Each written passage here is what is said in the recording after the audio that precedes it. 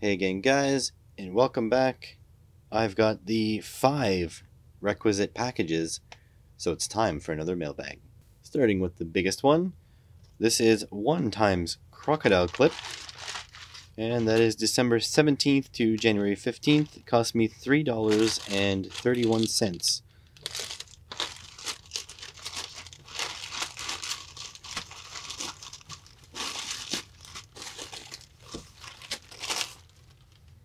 Well, it is crocodile clips, but not exactly some electronic ones.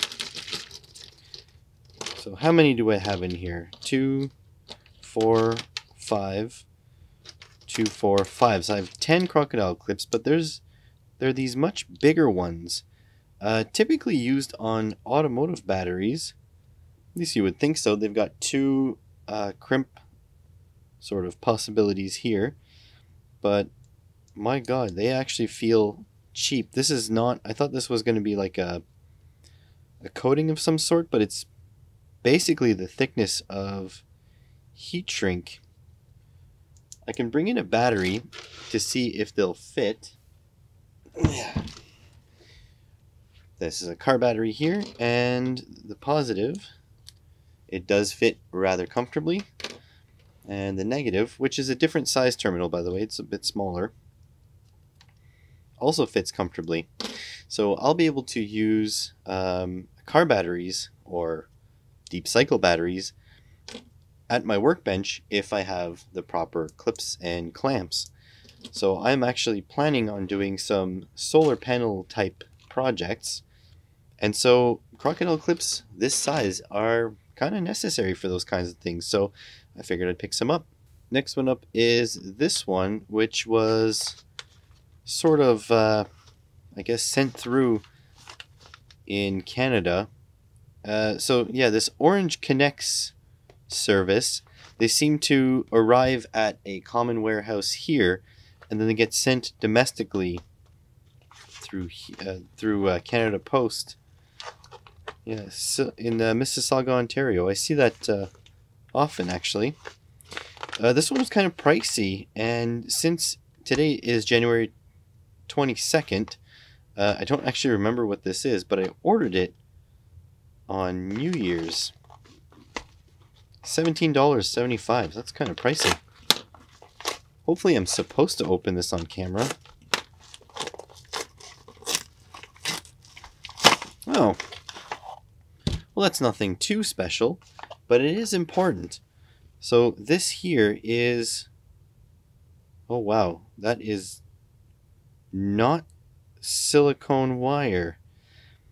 I ordered silicone wire, but this feels like PVC. So this is, let me just check, should be 22 gauge. It is 20 gauge wire. And on both? Okay, the black is 22 and the red is 20. Very strange. But yeah, I ordered silicone jacketed wire because, well, I much prefer silicone wire because it's nice and flexible. I also needed something for general use that wasn't too thick. That's definitely not silicone wire though. That's definitely PVC jacketed. Just stripping a bit off here.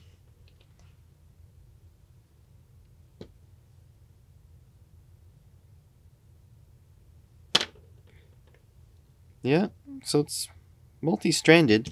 Let me get you a little closer so you can take a look at this. Hopefully you can read that. It says 20 AWG, 80 degrees C, and I checked the listing and I did order. So I ordered 20 meters of each, so about 60 feet of each.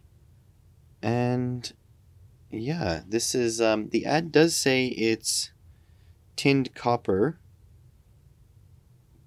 But this doesn't feel like tin copper. It feels more like aluminum. Let me just scrape a little bit away here. When you scrape away at the tinning, you'll typically end up with a, ouch, copper color.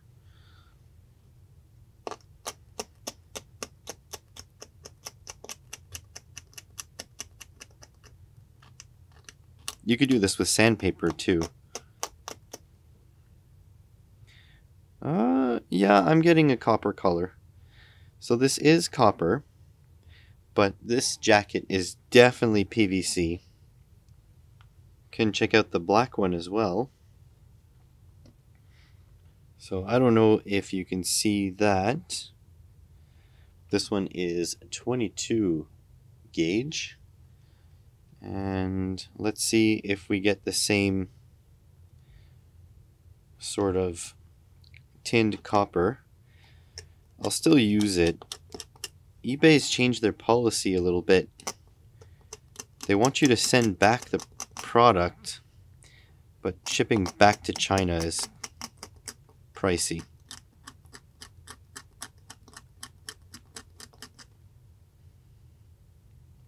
Yeah, looks like I am getting a copper color there. So these guys are copper wire, 60 feet of them in each size. I got a little bit higher gauge of the red than the black. I'm not going to complain too much. I usually get good deals on eBay. Sometimes you lose. In this case, I think I lost, but at least it's not unusable. I can still use it. It's just not as flexible as I would like it to be. So this will go into my bin marked assorted lengths of wire, and I will use it. You will see it in future videos, but yeah, a little disappointed about that. Next one up is this guy here, and it is marked cable stripper ×1. It cost me a whopping $2. Ordered December 21st, arrived January 15th. Would you look at that? It looks like a wire stripper. Very neat. So it's got a little Allen key here. Very nice. And it seems to have a few different settings, and I can see a kind of a razor blade in there. So this here should be for stripping coaxial cable. How well it's going to... Oh, there's two blades. There's another one there. How well it's going to work, I'm not sure.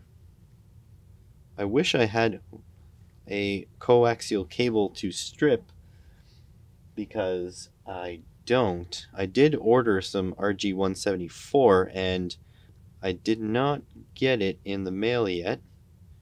This should pop out somehow, because you should be able to adjust it. The RG174 would be in here. But I have to figure that out. Yeah, basically you clamp that around the cable, and it's supposed to automatically, as long as these blades are adjusted properly with these Allen bolts here, it's supposed to be able to just spin this around the cable and it'll strip it for you. I would try it out on that copper wiring I just got, but again, I don't really know how to remove this and adjust it. Let me play with it a little bit and I'll bring you back. Well, after a bit of practice and a little bit of a snack too, I think I got this figured out. I found a piece of coax. It was attached to a TV, but you know, who uses coax these days? I think I got the trick. So first of all, this thing comes out by pushing on the backside. So you push on the backside, this comes out, and you rotate it to whatever you need, and then put it back in. Also, there's two blades, and this blade is completely straight across, and this one here has a notch, surprisingly similar to the copper in this wire. This thing does not have a cutter per se, so you can't cut your coax with this. So I have these little snips here. You have to cut it 90 degrees, so completely flush. It comes in from this side with the lip here. It comes in from the other side. So you put this in like that. And I think there's a certain length you need. I'm not sure what that is yet. There's an arrow here. So you just put your finger through here. And I think 3 turns is ideal. And then you can see there's a cut here and there's a cut here. So if I just pull this off, Okay, so that came off with the metal shielding. And then there's this inner kind of plastic, which I can take off. Oh, this one didn't cut as well. Oh no, it did. And then there's this little shield here, or this little cut here. You just pull this off, and there's your shielding that you would connect your crimp connector to. So yeah, it does work. It requires a bit of practice, but they're so cheap. I might get a couple just in case these knives dull. Yeah, good to have on hand. Another tool for my collection. Let's go on to the next one. Next one up is this one here, which is 1 times 2 in brackets Chinese characters. 100 grams and 20 cents worth. January 1st to January 22nd, and $4.60 for this.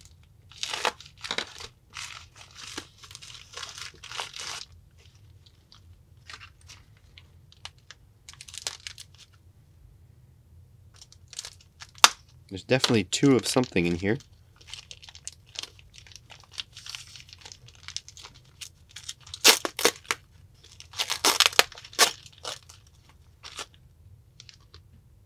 Oh boy. These are some kits. I didn't know I got 2 of these. Let's take a closer look.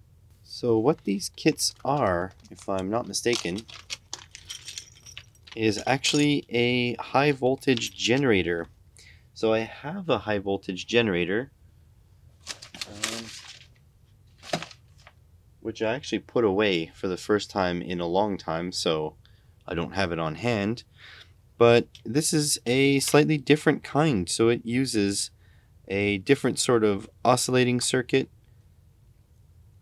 Oh, very interesting. It uses kind of like a plastic shield, which has been weirdly cut. It's like melted almost. Oh well. Yeah, so it uses a different transformer, and it looks like it uses a different chip. The chip is completely unmarked, so no mark on this. It does have a heatsink.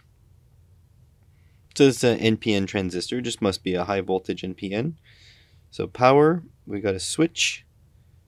We've got diode, which is a UF4007. We have a resistor, and the 2 coils. I'm not quite sure how that works. Am I supposed to pulse this? There's 4 wires coming out of here, and then 2 wires coming out of here. Not 100% sure how this is supposed to work. There's positive and negative, so it's not like it's AC. Yeah, I don't know.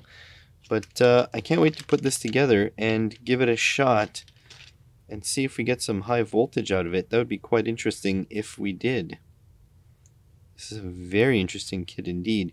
And I thought I only got one. It was $4.60, but I guess they were $2.30 each.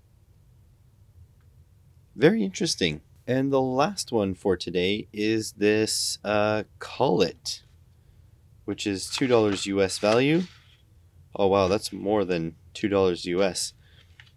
$13.93. It came on January 15th. That's not that long ago. Why don't I remember what it is?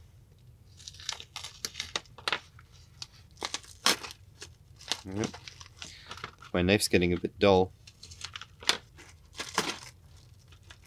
Oh, I remember what this is now.